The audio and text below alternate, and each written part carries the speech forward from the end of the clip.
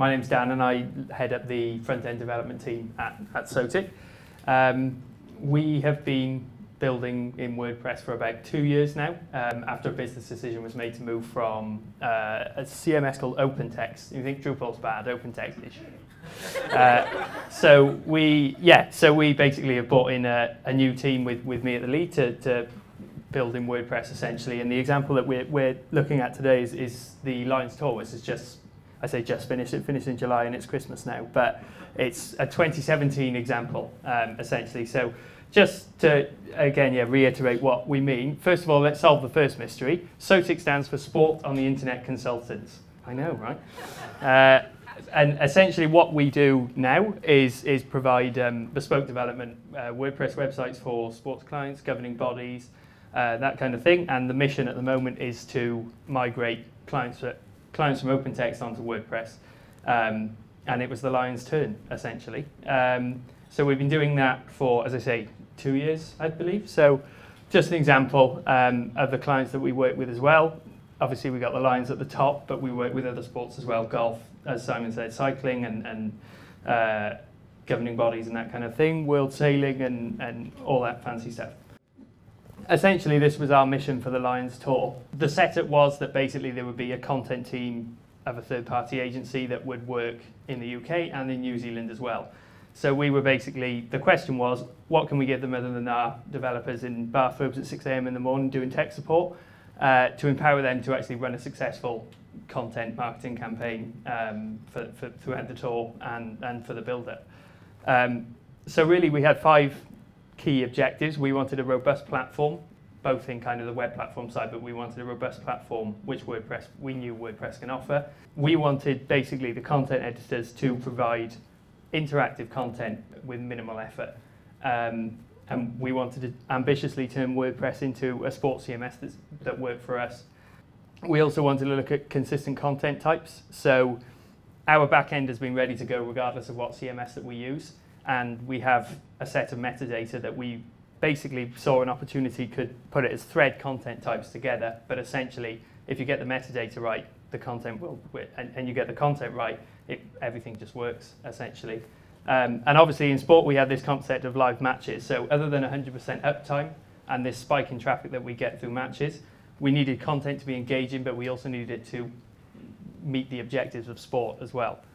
That uses WordPress as a framework, but allows us to have total flexibility in the site that we build. We all know about the next two, custom post types and advanced custom fields. So that's basically providing a skeleton for consistent content types that we get in sport as well, and recognizing why they're useful for the Lions Tour. And I'll go into that in a bit more detail further on. The fourth building block was basically our metadata and our backend and how we basically get that to talk to WordPress. And then the WordPress REST API, basically how we brought the site to support that as well. So just a quick bit on our bespoke theme. Essentially, it's a product of 2 years development. It's pretty solid now. There's always work to be done on it because WordPress is constantly changing and people do fun stuff, and we want to do that too. But essentially, we've got our boilerplate CMS theme, and we customized it for the Lions Tour, so it was fit for purpose. It interacts with content types we see every day in sport. So there will always be things like pre-match build-ups. I'm sure you've seen whenever you've looked on any sport website, there's interviews with the coach, there's all that kind of thing going on. And it's all very visual, so you get galleries and video and that kind of thing. Our theme, again, as I said earlier, allows content editors who don't particularly want to interface with our backend or anything like that to just write an article in WordPress and everything is wrapped around it and everything just they get stats and all that kind of thing. And it's available out of the box, or so for smaller clients we will just install it, and most of the time we don't have to do many modifications, but for large clients like the Lions we will basically customize it even further. So this is probably something that we all know about, but essentially the 3 steps we had when setting up this site for the Lions were to identify what post types we will need, what advanced custom fields will support each post type, and how we incorporate that into our custom templates. So So here's basically an example. So this is a meta box, which we've heard quite a lot about tonight. We've basically wrapped up an Ajax call on that, and you can tag the fixture that you're writing an article about, and all of this stuff basically just responds to that metadata. So even if you're writing a couple of lines of a news story, essentially all of these things will just pull through because they're related, and if tagged appropriately, you've written 2 sentences, but you've built a page like that, essentially.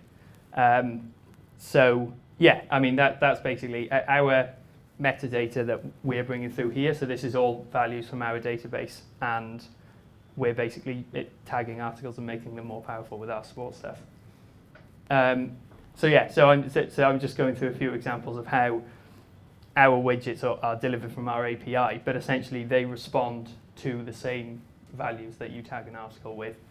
And yeah, and then you get a nice sexy page essentially.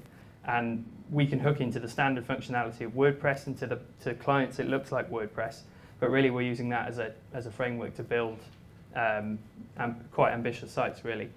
So yeah, as I said, the metadata that are tagged in articles is the same which powers our widgets. So the WordPress REST API, we saw this as an opportunity really to always sort of superpower the news lists and things like that, because there's such a volume of content that gets published about even around one game, and you have pre-match build-up and all that kind of thing. We wanted to basically use the REST API to power news lists, and we found it definitely helped with technology like lazy loading and filtering and that kind of thing. But what we got involved with the Lions was to actually register custom endpoints with the API, because the one thing we like is the extendability of it. So this section here essentially almost acted like we were using an MVC of the REST API and only pulling through the content that we were needing, and then we were sort of, yeah, we'd cache it up and it would be fast, it would work, and yeah, we found that really helped. And you can see in the sort of the screenshot we've got there, that filtering will make a request to the API, and then you'll only get that kind of news stories related to England or something like that through. And we couldn't do that before we started playing around with the REST API. What we did have before was essentially, you just go through to a category page, but we wanted to sort of supercharge that essentially. And that's kind of it really. It was quite a successful project. So it was, I mean, we've got a nice quote there from the Lions Rugby digital communications manager, but really we saw it as a success, and yeah, that's essentially it. I don't know if anyone's got any questions on how we did it.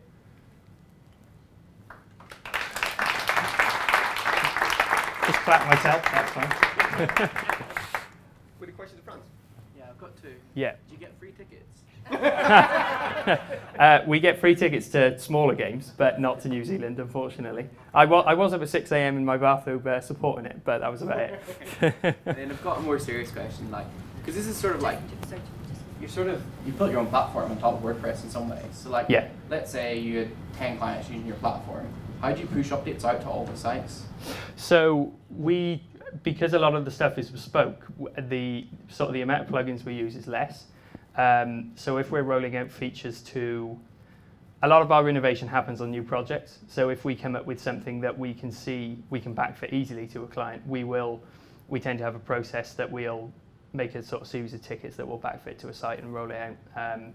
And obviously we've got a development environment where we can test that, if that makes sense. Yeah. Yeah. Yeah. So Dan, do you sell this effectively as a SaaS solution then? So someone's subscribing to this in the knowledge that they will get new features that they didn't necessarily ask for?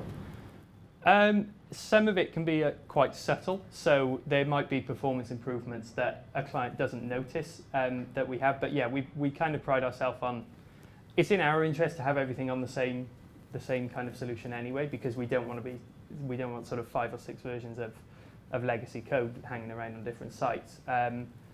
In terms of subscription, I suppose it's difficult in our context really. They kind of sign up to the idea that we will provide them with the latest technology and that kind of thing, if that answers your question. Yeah. Yeah.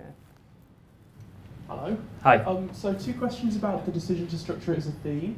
Yeah. So when you talk about a theme, obviously we talk a lot more about functionality there, but are there any does the theme out of the box make a lot of appearance decisions too, or would that be completely custom depending on the client? We tend to do, okay, so our theme packages up both functionality and styling a lot of the time. We've got sort of, let's say 2 or 3 off-the-shelf solutions that we can provide to sort of smaller clients, but if it's a bespoke build like this, we will tend to, the functionality will almost be the same, but we'll usually style it from scratch, yeah. And then related, what happens when you get a client who doesn't need a particular piece of functionality? Does the decision to make a single theme mean that you're dealing with a monolith then, and it becomes difficult to strip away functionality that you don't need? Or maybe say a client needs an extra custom feature that's not in it. Yeah, I mean we're quite happy. We're quite happy to provide custom functionality in our theme. What we've recognised over the last 2 years is that there's always consistent functionality that people want from a theme. You know, if they don't use an accordion, they don't use an accordion, but it's there if they want to. But there's certain things we can strip out, but usually when we interface with the CMS, I mean, there's no need to strip it out, really.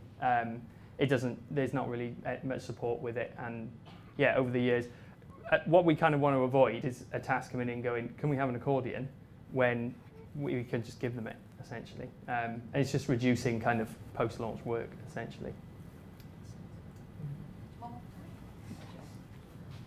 Yeah. Hi. So I don't mean to put you on the spot by any means, but I'm curious if after seeing if after seeing the talks on Gutenberg, the live blogging, and even the Capgemini journey, have you been inspired at all? Is that giving you new ideas? Yeah, definitely. I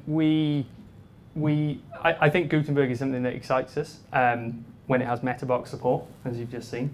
But essentially, we're looking for. We are always kind of looking for a way to simplify how our clients publish content, and I think Gutenberg does do that. Obviously, I don't think we'd roll it out straight away, but we'll certainly be integrating it into our offering. Yeah. But in terms of being inspired, yes, definitely. Yeah. I have a second question, if I may. Yeah. Follow up. And do you contribute back to the community? Is any of the stuff that you guys are doing coming back to WordPress anyway? Yeah. So our WordPress team are mostly based in Cardiff. So we're part of the Cardiff WordPress group there, and we contribute that way. We definitely, after tonight, when we've heard about the sort of Gutenberg feedback and stuff, that would be really good for us because we're all about metadata and that kind of thing. So we could definitely get involved with that. But yeah, I think one of the things we are looking more to do is contribute more to the WordPress stuff, because it's difficult because we are quite niche. We don't know if we're completely off the mark or not, but I hope we're not. But yeah, definitely we'll be looking to get involved a bit more, and that's why we're here, essentially. Awesome, not off the mark at all. Yeah, good. Told you. Well, folks, I'm very conscious that we've run incredibly over time, but can we thank Dan and the Sotic team for coming? Thank you.